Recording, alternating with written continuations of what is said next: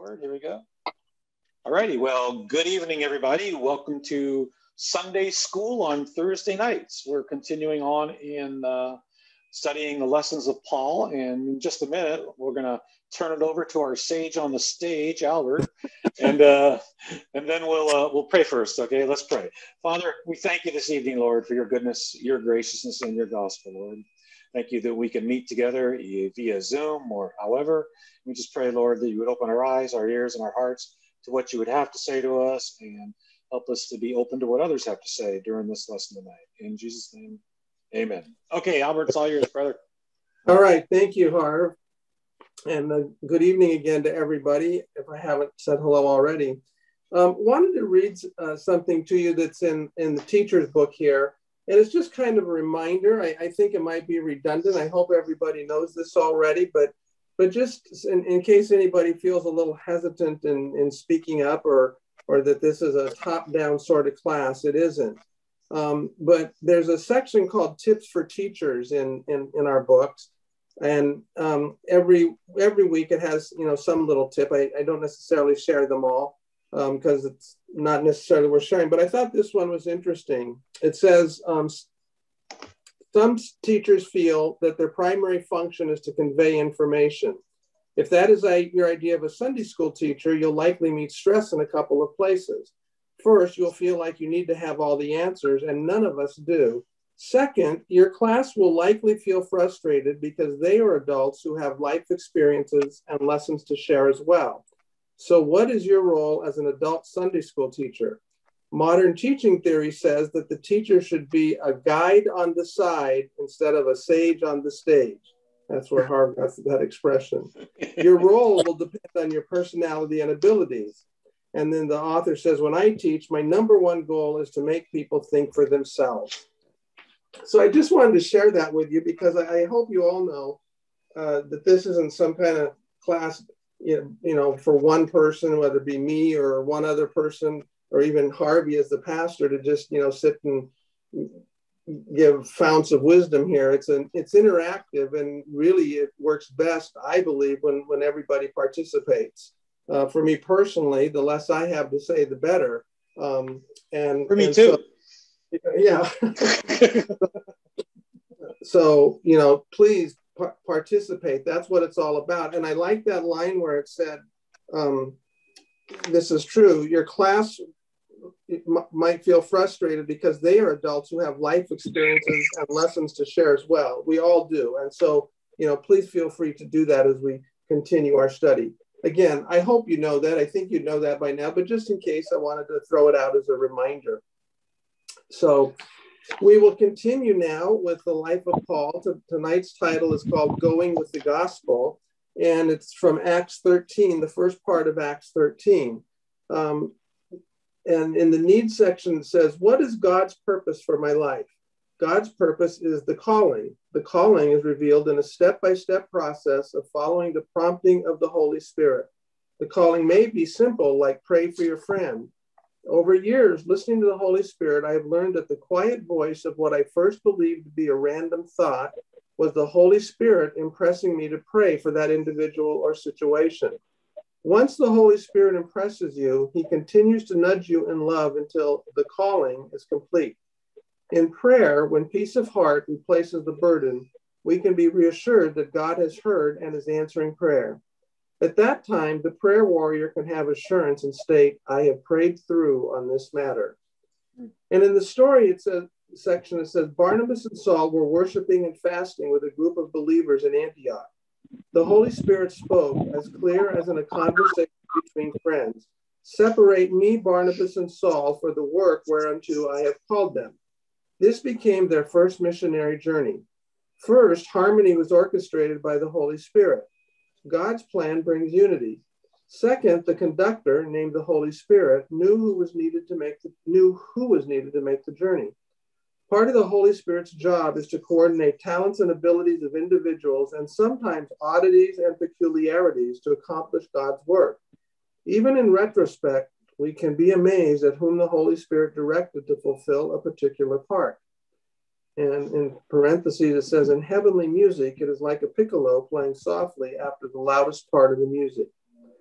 Third, the group followed the leadership of the Spirit. The critical task of the believer is to follow the leadership of the Holy Spirit. And finally, the Holy Spirit continued to coordinate the events of the missionary journey as well as events after the journey. So a little background into what we're going to study tonight.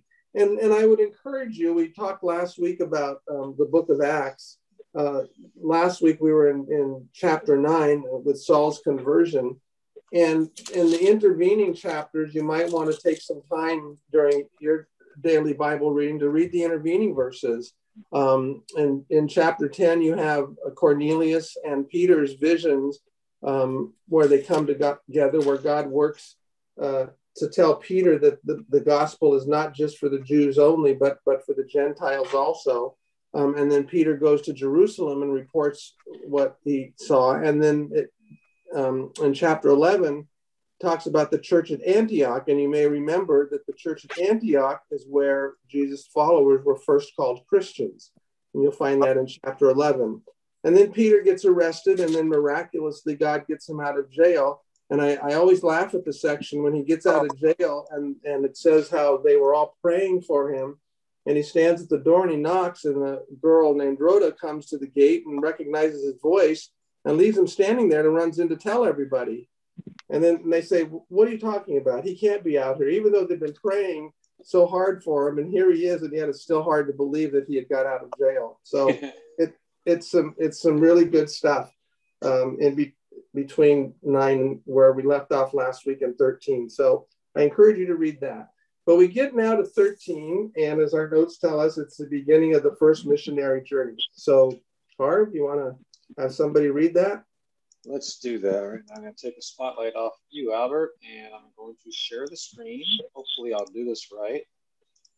Does that look right? You guys can see that? Yeah, we can see something. Uh-oh, something? Well, we can see some writing.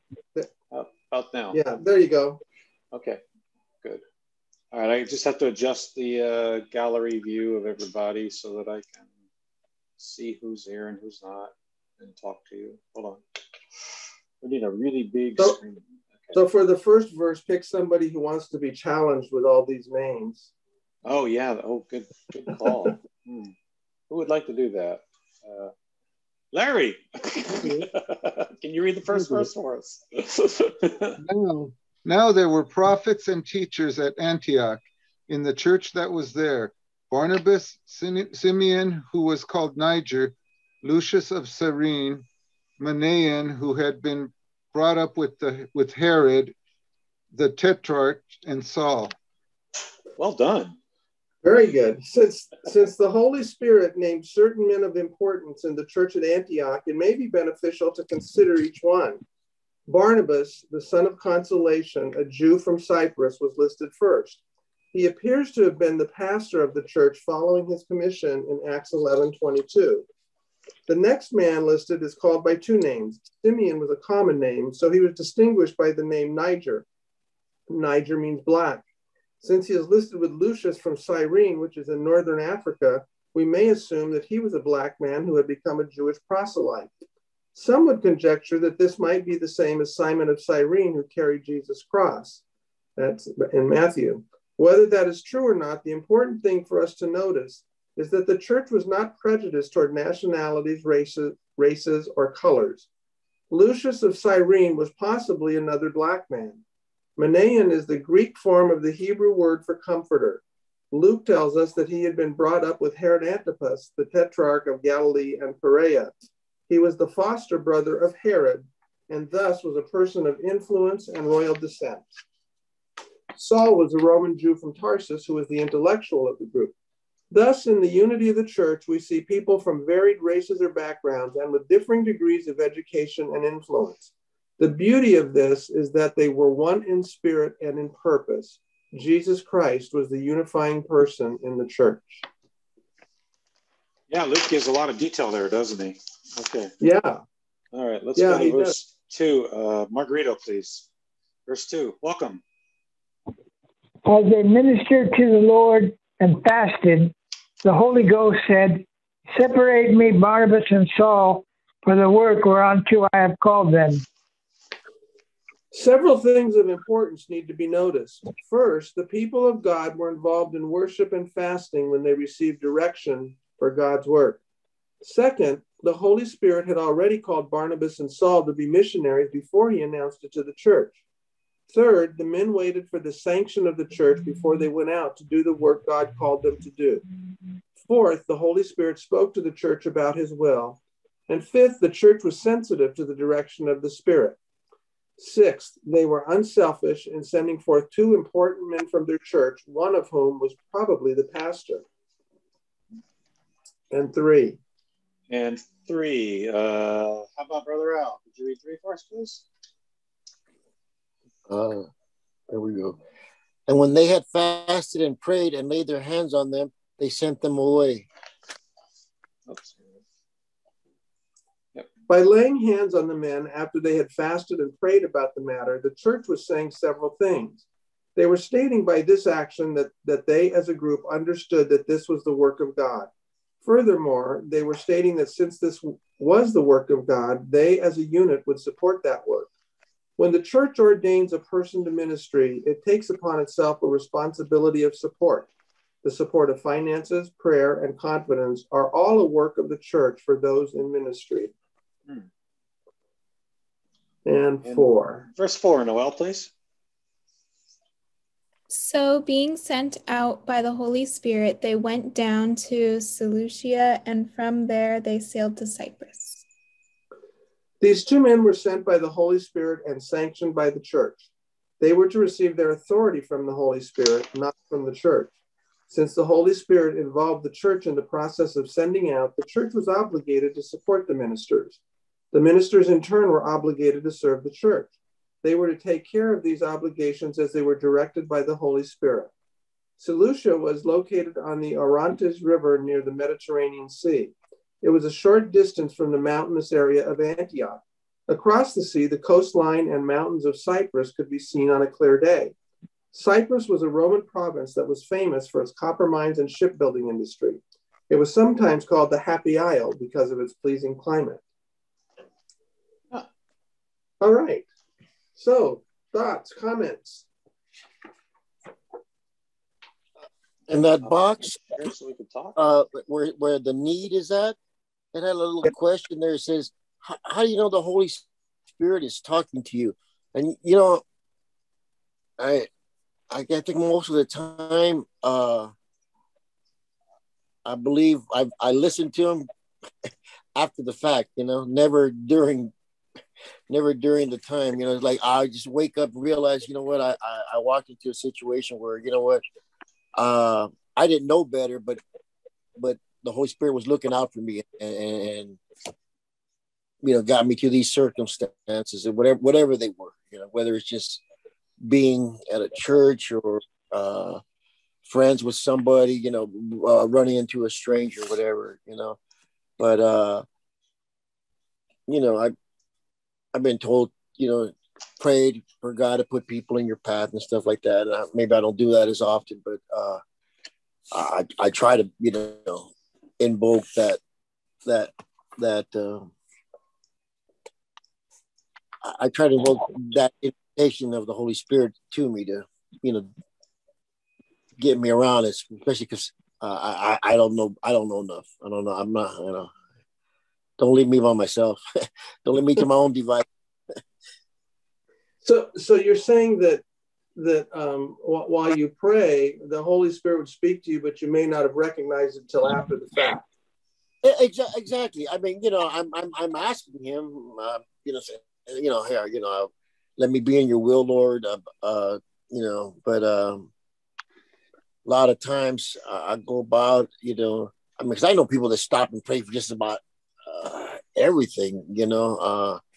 That isn't my approach, but certainly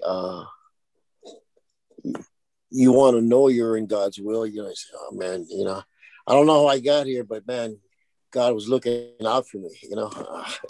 You know, and then let me stumble into the wrong place. You know, I didn't open the door to that Jehovah's Witness and let them entertain me and draw me in. while I know now, that's not the way to go. I may not have been as savvy back then, but I certainly knew something was wrong, about that. I don't know why I wound up in a Baptist church, but I knew the Catholic Church was not for me, Mhm. and so you take on a little bit, you listen to a little bit of the Holy Spirit, but eventually it'll get you where you're going. If you yield just a little bit, He'll work with that. I believe that. Al, I dare say what you say is commonplace among Christians and among praying people, that we don't always recognize something until after it's passed, and then you see God's hand. It's more clear to us to see God's hand in it.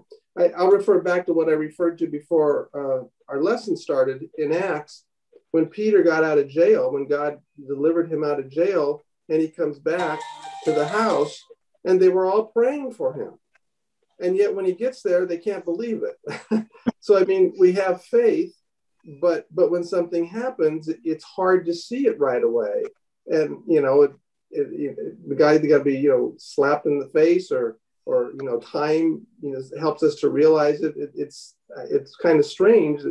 What is it that the man said to Jesus? I believe, help me with my unbelief. And I think of that often because, I think we all have faith, but there's things that are just sometimes hard to grasp for us.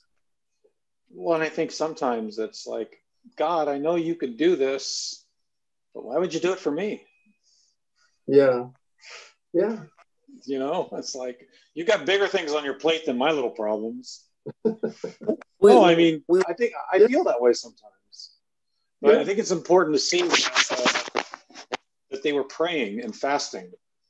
Yeah. I've never fasted except for my colonoscopy. Be honest with you about that, right? Okay.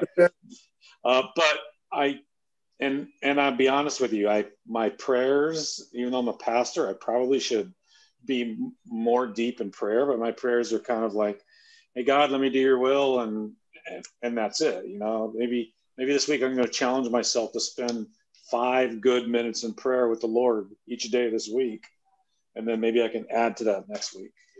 But because my prayers are kind of like superficial right now. I'm just being honest with everybody. Well, yeah. Well, and God knows God, to that point, God knows our heart. It's interesting you say about prayers. I mean, some of the greatest prayer warriors, people who, or at least publicly when they pray, aren't necessarily the most articulate people that you've ever met, or the ones that you would think would be that good in prayer. That's a good word to use. But again, if you pray sincerely, sometimes I guess maybe we all say a prayer kind of quickly, not as deep as you'd like, but I think God hears us, when we come to Him honestly and forthrightly, and whether it's the most eloquent or deepest or whatever, if it's from the heart and we're speaking honestly with Him, that's what I think is the most important. The fervency, I guess you'd say. This is true, and to be clear about this, it's not that I need to pray more to gain more favor with God. I need to pray more to understand God better. It's like a quiet time, Yeah. A time of prayer and meditation. So yeah, I think I'll try more of that this. And last thing I want to say about this part, and then we can move on or whatever. But Mrs. Kruger used to always say, "Lord, let us be a blessing to somebody today. Put somebody in our path that we would be a blessing to." So I was looking for this. That's the Holy Spirit working. Just real quick, I was just looking for this verse because this kind of reminded me of Jacob, and he awakes from his sleep and said, "Surely the Lord is in this place, and I knew it not." Mm-hmm. And that's kind of how it is. You know what I mean? It's hard to know when you're in the zone. Like they say in sports. And all of a sudden you dude, how'd you do that? I don't know. You know, I can't explain it, but here I am, you know. Yeah. That's how it is, I think, with the Holy Spirit. Sometimes you don't even know that you're in the midst of his will, but he's taking, like I said, that little bit that you ask for or you lean towards and takes you farther than you can in your own spirit. What is this? He utters prayer. The Holy Spirit prays for us, you know, things that we can't pray for ourselves, you know. Right. He intercedes for us, you know. So we can't give ourselves almost no credit at all for what we get from the Holy Spirit, or from God, rather, I should say, because the Holy Spirit is actually the one that does the whole mess of praying for us, you know. Mm-hmm. Yeah. I just have another comment, and please, if somebody else has something, please jump in. But it's shifting gears a little bit, and it's not as deep as what we've been talking about. But that first verse that we read about the different people in the church, when I studied this lesson last night, it struck me. The notes really struck me here, because to be honest, that first verse, normally when I'm reading it, is one you kind of will glance over. It mentions all these people, frankly, most of whom I haven't heard about. I've heard of Barnabas and Saul, and we'll hear more about them as we go on. But the others I really hadn't heard about, never paid much attention to. And I thought our notes really brought out some good points about who these people were, what their backgrounds were, coming from different areas, different status in society, different races and nationalities. And the notes point this out. It really is a picture of the church, isn't it? You know, especially spreading it now to the Gentiles. It's to everybody, and it's universal. And that really struck me. And I hadn't thought of that much. Usually, as I say, when I come across these kind of verses, I go to the next one to get to the main part of the story, because that's not the main part of the story. But I think it's a good point. I'm glad they brought it out. No, I put a little asterisk after the end of that. After the author's notes there too. I thought that was pretty I thought that was real fascinating, the insight he gives to that first verse. Yeah, that was really great. I didn't know that either. Yeah, if I knew it, I didn't know I knew it. You forgot you knew it. Okay. All right. So here they are, they're set aside. The Holy Spirit comes and says, these are the two that need to go do this work. And the church supports it, lays hands on them, and off they go. We're to verse 5. Okay. And just to show you guys quickly. Oh, thank you. They're starting off in, let me annotate here, Antioch. They go to Cilicia. They're going to sail now to Cyprus, and Salamis is where we're at now. Okay. So modern day, where is this? This is Antioch? Is that like above Israel? Well, there's Jerusalem down here. Turkey. It's Turkey. It's Turkey. Okay.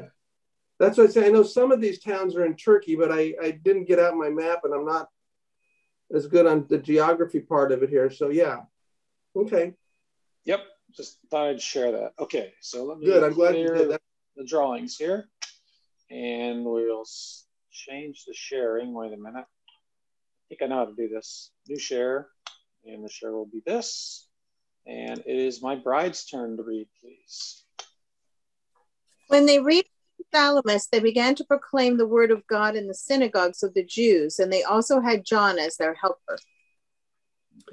Salamis was a harbor town on the east coast of Cyprus. It was a trading center, which was the home of a large number of Jews. When the new missionaries arrived in this port town, the Jews readily welcomed them into their synagogues, where they preached the gospel from the Old Testament. John Mark accompanied them on this tour as their minister.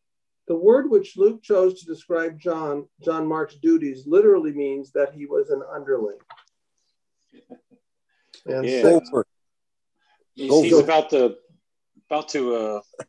disappear from the scene for a little bit, but he's here now. Okay. Yeah. All right. Let's see. Whose turn is it now? I think it's my turn, right? Do we have more people that showed up? Everybody's read at least once, right? Okay. So when they had gone through the whole island as far as Paphos, they found a magician, a Jewish false prophet whose name was Bar Jesus. After traveling about 100 miles, the missionaries came to the city of Paphos on the west coast of the island.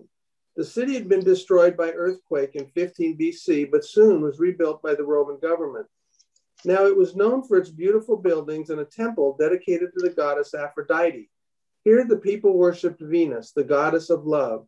This city was the administrative and religious center of the island. The Roman proconsul, Sergius Paulus, resided there. In Paphos, the missionaries happened on a Jewish false prophet by the name of Bar Jesus, or son of Joshua, who dabbled in magic. He probably interpreted dreams and practiced in the occult to benefit his superstitious employer, the Roman proconsul. Okay. In verse 7, let's see, Margarita, please. It was with the deputy of the country, Sergius Paulus, a prudent man, who called for Barnabas and Saul and desired to hear the word of God. Yeah, and the New American Standard calls him a man of intelligence. And our notes say the Roman proconsul Sergius Paulus was an intelligent man, says the same thing. He did not believe in the one God of the Jews, but he desired to hear what the missionaries had to say. And 8. Okay, verse 8, Larry, please. But Elymas the magician, for so his name is translated, was opposing them, seeking to turn the proconsul away from the faith.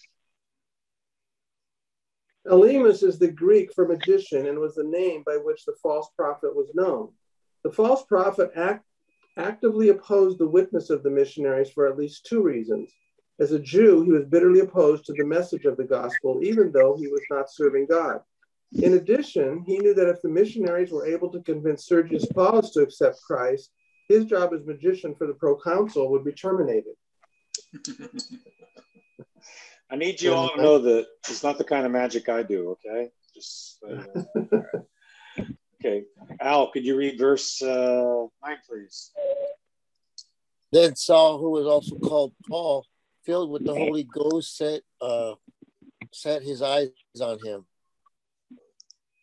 This is the first time the name Paul occurs, and the last time in which this apostle is called Saul as his common or general name. From this time, Saul was known as Paul. Here, the scripture confirms that Paul was filled with the Holy Spirit. And 10. Verse 10, Noel, please. And said, "You who are full of all deceit and fraud, you son of the devil, you enemy of all righteousness, will you not stop making crooked the straight ways of the Lord?" Subtlety, I think that's a word used in the King James here. It says deceit, pretending to supernatural powers without possessing any and having only cunning and deceit as their substitutes.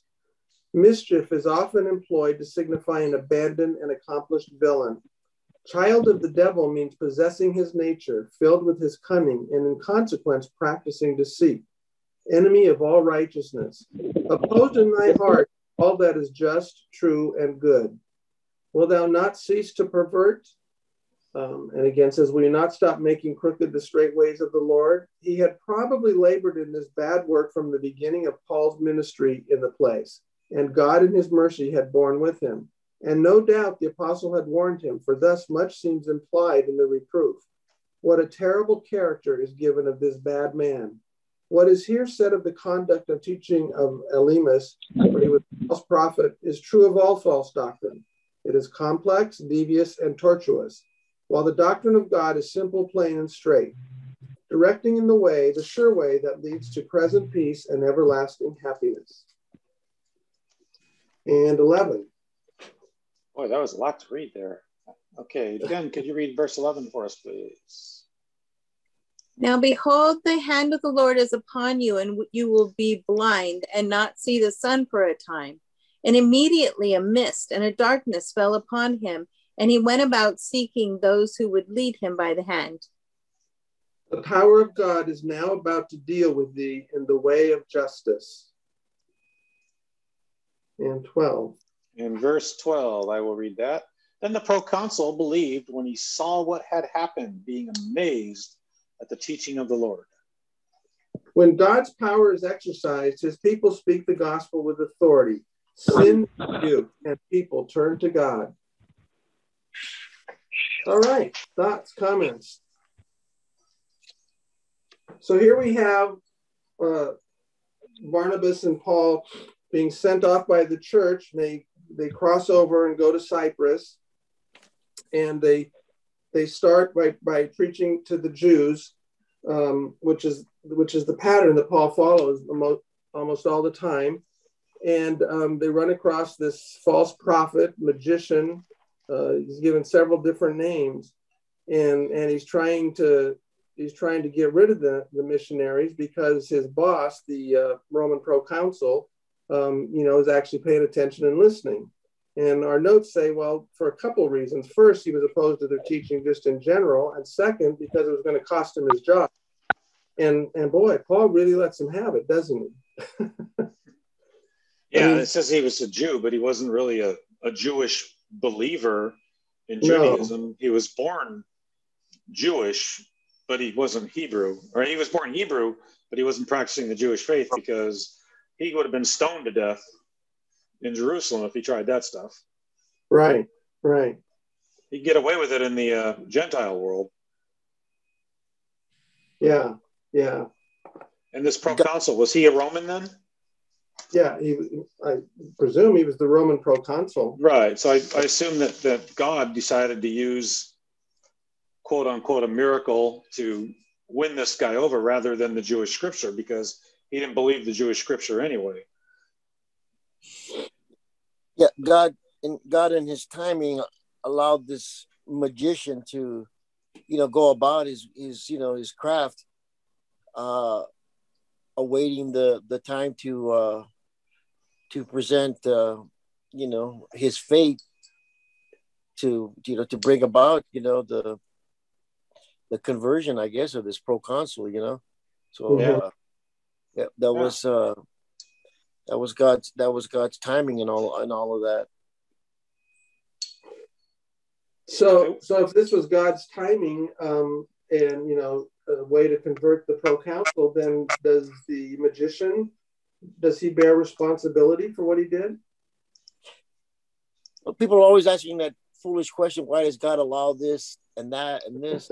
It's his purpose, It's his show, Oh, there you go. It's history, not my story. Not my story, it's his story. Well, yeah, the Bible tells us, that God's will be done. And I'm not quoting exactly, but for some of the bad things that happen, woe unto them by whom it comes. So we are responsible. I mean, God, obviously has his plans and things that he wants to have done. But if we try to stand in the way of that, that's on us. Like you say, it's his show.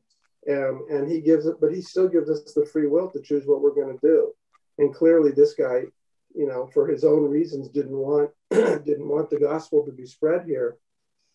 So it's on him. It's, some people will say, well, no, it's on God because he was going to let Paul succeed and have the Roman proconsul be saved. But no, it's on Elymas or Bar Jesus or whatever name you want to give to him. He had his choice to make as well. I got to wonder if Paul chuckled a little bit when this guy lost his sight and was led by the hand. Like, oh, that's what I look like, huh? When it happened to him. Paul saw pure light, but this guy got darkness. Yeah. Because he was in the dark arts, I think. So that's my speculation. I don't know why God did it that way, but Paul must have been chuckling, going, "Okay, so yeah, now I get it," because he, this guy was also an important man in his area. I like the verse that it says he fixed his gaze on him. I guess nowadays would say he gave him a dirty look, but this was more than a dirty look, I think. And then what he says to him, you are full of all deceit and fraud, you son of the devil. You son of the devil, you enemy of all righteousness, will you not cease to make crooked the straight ways of the Lord? You know, nowadays, I suppose when people get mad, especially non-religious people, you know, they'll swear at someone and call them all these awful names. Well, son of the devil is right up there. It's not a curse word, but son of the devil is pretty bad. Paul was not, and the Holy Spirit was not pleased with this guy at all. And you know, paid the price. The Bible was the first place where you find that evil word, the SOB is in there. Sons of Baal. Oh, okay. Here's an SOB. Yeah, that's right. The sons of Baal. It's pretty much Paul. That's what Paul's calling him here. You know, this is cursing. Christian cursing, I guess. He let that guy have it, boy, with all barrels there. Did. Let me read to you some notes here on these verses that we just read. It says in Luke 24:49, there was a command to the disciples, behold, I send the promise of my Father upon you, but tarry ye in the city of Jerusalem until ye be endued with power from on high. We know that promise was fulfilled at Pentecost with the supernatural boldness of spreading the message of Jesus Christ. Paul, was filled with the Holy Spirit at his conversion. He was empowered by the Spirit to go and preach boldly at all times, even in the face of evil spirits. On the missionary journey, they continued to have the empowering of the Spirit. This empowering of the Holy Spirit was manifested by multiple exclamation marks along their journey. These were the items added by the Holy Spirit to the journey that helped others to catch the faith. The Jewish sorcerer Elymas's blindness, the proconsul conversion, providing opportunities to speak in the Pisidian synagogue, the application of the message to the heart of the people, further invitations to speak. The empowerment of the Holy Spirit went on and on. Any other thoughts or comments before we read the last verse here in our lesson tonight? Yeah, I'm going to backtrack on what I said about him not believing the teachings, because I didn't realize, I forgot about that. He says, being amazed at the teaching of the Lord. So after he saw the miracle, then it was actually the word of the Lord that came to him and changed him. Oh, okay. So I'm backtracking on that. I'm not. Well, yeah. Okay. But, you know, so God's word is very, very powerful here too. Whether he would have saw the miracle or not, teaching the doctrine of the Lord is what saved him. I think the miracle was a big impetus, though. Oh, I'm sure it did. Yeah, but that didn't save him. No. Yeah. No. It's the teaching. You know what Jesus did for him. All right. Cool. Very good. Well, you have one more verse here, verse 13. One more verse. Okay, Larry, would you wait a minute, before we do that? No, verse. Well, yeah, okay. Let's share the screen again as I stop sharing the screen. There we go. And Larry, would you read the last verse for us, please? Now Paul and his companions put out to sea from Paphos and came to Perga in Pamphylia. But John left them and returned to Jerusalem. After the missionaries had evangelized the island of Cyprus, which was Barnabas's home, they boarded ship to sail to Asia Minor, where Paul had been raised. John Mark, who did not enjoy the rigors of the minister's life, decided to return to his home in Jerusalem. Even in the midst of spiritual victory, there are always some who only see the fierce opposition of the enemy. The spiritual battlefield is often where people determine how serious they are about serving God. Okay, thoughts, comments? There we are, right there. So who was John Mark? John Mark was part of the early church. He's the Bible scholars say he's the Mark who wrote the Gospel of Mark. Yeah. Okay, I wasn't sure if he was John, if he was Mark. There's also these people having all these names. Yeah, there's also good indication that he was the guy that left his cloak behind after the resurrection when he ran away, or was it no, the crucifixion when he tried to get away. I'm gonna look that up now. Keep talking, guys. That was Peter's scribe mark. Yeah. Right. Okay. Yeah. So the other thoughts or questions or comments here. So our lesson ends here tonight, but their journey continues on to Asia Minor, and you can read more about it. Our lesson next week picks up in Acts 14:8, but you can read some of it, some of the rest of the journey here on your own reading. It's interesting though, that last verse there about John departing from them. Paul wasn't too happy about this. It's not here, but later in Acts, you'll read about it, that Paul wasn't real happy about John Mark's leaving. And our notes kind of imply, they say, even in the midst of spiritual victory, there are always some who only see the fierce opposition of the enemy. It seems to me that comment is kind of geared toward John Mark kind of negatively. I don't know. Like I said, I know Paul wasn't too happy about it. And I don't know. And there's a number of reasons that scholars speculate why he left. But nevertheless, he was an important leader in the church too. And we have the Gospel of Mark from him. So obviously God had to work for him as well. So before I criticize him too harshly, he certainly fulfilled an important role in the work of the early church and even today, because we still have that gospel from him. And I believe they had reconciliation towards the end too. He couldn't handle boot camp. Well, possibly. You think about it. Think about a missionary's life. It's not for everybody, and it doesn't mean that you're not a God-fearing Christian doing God's will. But I don't think God has the same plans for all of us. That just may not have fit him well. Some suspect that he was closer to Barnabas, and when Paul kind of became the leader of the group, that maybe he didn't like that. That's possible.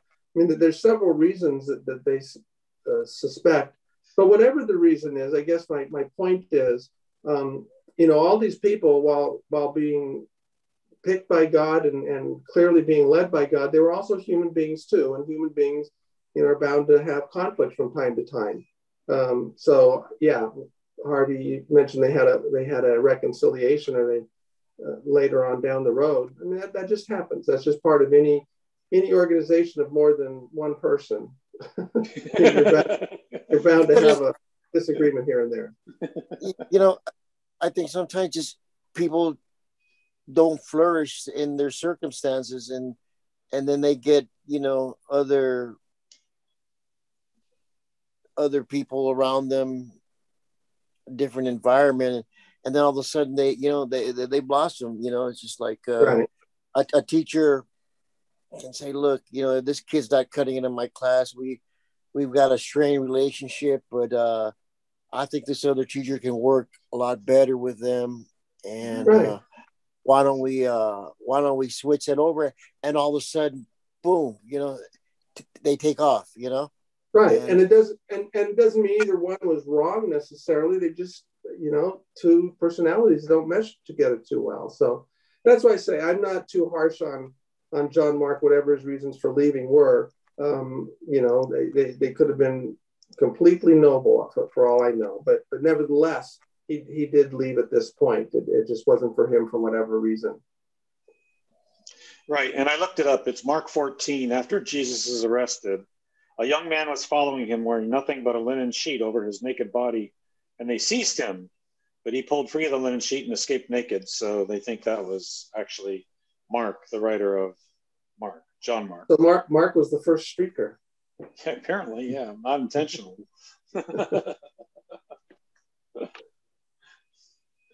Anyway, all right.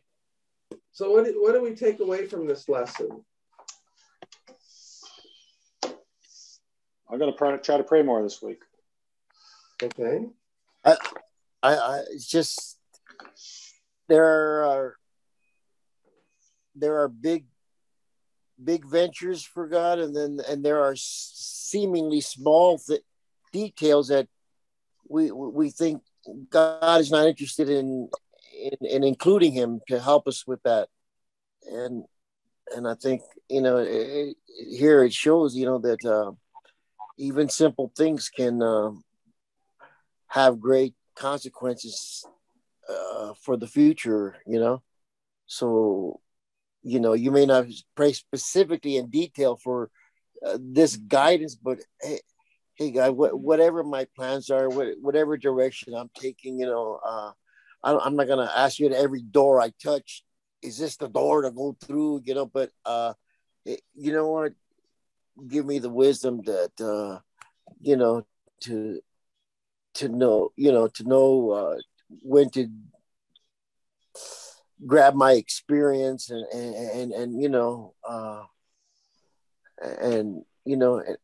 invoke, maybe help at the moment, if I, but otherwise, let me get through this day, in your will, and and don't let me get far away, from you, and I think that's pretty much a lot how we do pray, God, I need your help today.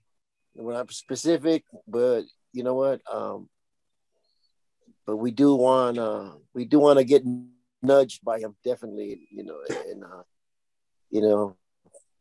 I just can't pray enough. Can't. Good point. Our title is Going with the Gospel, and this is a good example of the early church and part of how it spread. Actually, the church at Antioch itself was established because Christians in Jerusalem, because of the persecution, were scattering to the surrounding areas, and some of them ended up there in Antioch. And we believe Barnabas was the head, was the pastor there, and of course you remember Barnabas was the one who kind of after Paul's conversion, introduced him to the other church members, because they were all afraid of him and didn't trust him. And so they, had a bond. But the church in Antioch was these scattered Christians who had moved up there, and they obviously had a very active and spirit-filled church going on there. This is where the first missionary journey took off from. And I think it's impressive to see how, and our notes pointed it out, they mentioned several other people in the church, and how the Holy Spirit spoke to them, and they sent them. They sent two of the leading people in the church, Barnabas, who was presumably their pastor, and Paul, who was, a great intellect. I mean, to us today as Christians, explains more about Jesus and than almost anybody. I mean, more so just by volume, if nothing else. But so many intellectual reasons of why we should believe, and he was so powerful. And both of those people left that church. So I think it speaks to the people who were left behind, and it speaks to the working of God. With God, all things are possible. I know that's cliche, but it's true. And churches today, that's what they do, don't they? With missionaries, they bless them and put their hands on them and should be supporting them and send them on their way.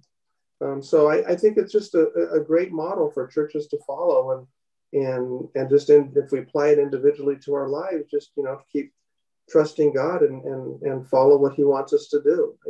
And to what you guys were saying, make sure we're praying to stay in His will. Amen. So, Al, did you want to read the difference? Okay.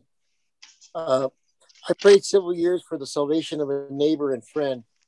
That Wednesday evening, I had gone under the direction of the Holy Spirit to pray with this neighbor and friend who had been diagnosed with lung cancer. He was now terminally ill. I had been impressed in my morning devotion time and throughout the day to talk to him about his relationship with God. He asked, "Why are you here?" I said, "To talk to you about getting right with Jesus." He responded, If that is why you came, you can leave now." I whispered a quick prayer. "What now?" The quiet voice said, pick up the Kleenex box on the table. As I picked up the box, I noted it was decorated for Christmas. The quiet voice said, ask him if this was a gift from Jesus, would he take it? I repeated the words, if this was a gift from Jesus, would you take it? He melted in tears. Prayer followed. In a few minutes, he was a new child in Christ.